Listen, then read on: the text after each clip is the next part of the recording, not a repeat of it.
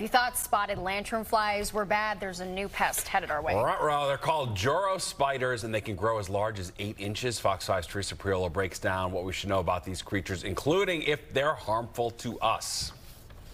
They're your friendly neighborhood spiders, although you wouldn't know it by the looks of them. The Joro spider looks downright menacing. Turns out they're more Charlotte's Web than Black Widow. You folks in the Northeast are going to see them soon. The only question is when. The Joro spider was first spotted in the Southeast in 2013.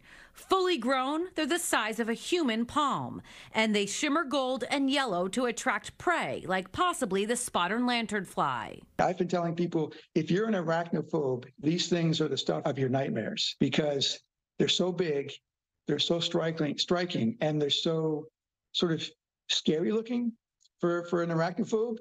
And also their webs are absolutely enormous. They're at least 3 or 4 feet in diameter. And the other thing is they're really, really strong. If you walk into one, it'll stop you. So if you're keeping track, they shimmer gold, they're absolutely massive, and their webs are so big and strong, they're tough to tear down.